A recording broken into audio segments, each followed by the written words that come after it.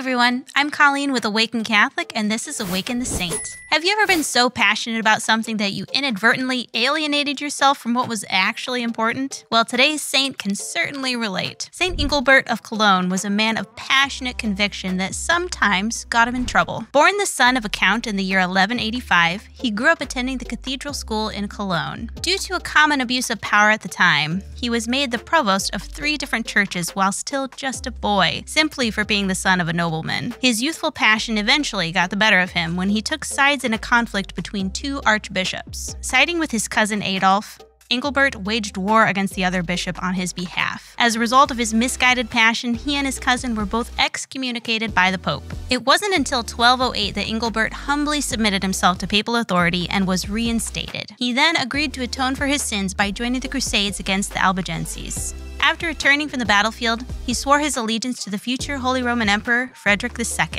When he was 32, he was unanimously elected the Archbishop of Cologne. Under his leadership, monastic life flourished, especially the Franciscan and Dominican communities. Because of his close relationship with Frederick II, Engelbert held powerful influence in the affairs of the empire. And when the emperor gave Germany to his son Henry VII, he appointed Engelbert as guardian of the boy king and administrator of the empire.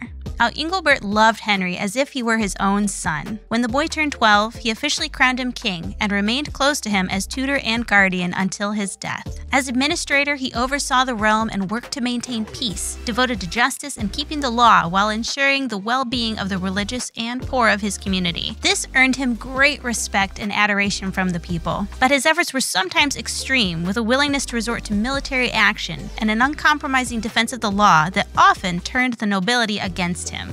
Moreover, his allegiance with the Holy Roman Emperor and the Pope caused the nobles to fear his power of influence, and he was constantly under the threat of attack. Ultimately, it was his own family who betrayed him. His cousin, the Count Frederick of Eisenberg, was a secular administrator for an abbey in Essen and was accused of defrauding the nuns there. Engelbert rushed to the aid of the nuns who had been wronged, seeking to bring Frederick to justice. But on November 7th, 1225, while on his way from a judicial hearing in Soest, he was attacked by Frederick and other nobles who tore him from his horse and killed him. When his body was found, he was brought on a dung cart to King Henry, who wept bitterly over the loss of his mentor. His body had been stabbed 47 times. Engelbert's body was laid to rest in the Cathedral of Cologne, and he was later declared a martyr and a saint of the Church. I think Saint Engelbert's life is a reminder to us that it doesn't matter where we started out in life or what mistakes we might have made. God's mercy is always waiting for us. And if we are willing to honestly repent with humility and remain true to Him, there is no telling what amazing things we can accomplish. Saint Engelbert of Cologne, pray for us.